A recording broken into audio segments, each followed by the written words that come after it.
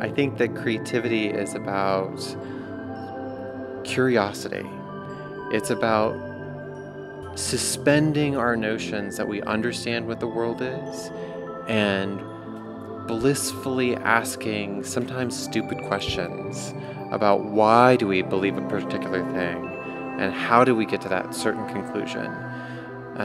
How do we make something more interesting? That curiosity about what makes things move or what our notions have a root in, I think is an engine that drives how we re-envision different ways of thinking about the world.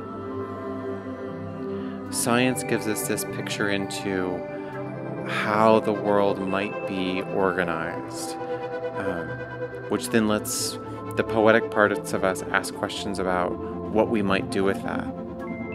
We live in a better world if there's more art in our science and there's more science in our art.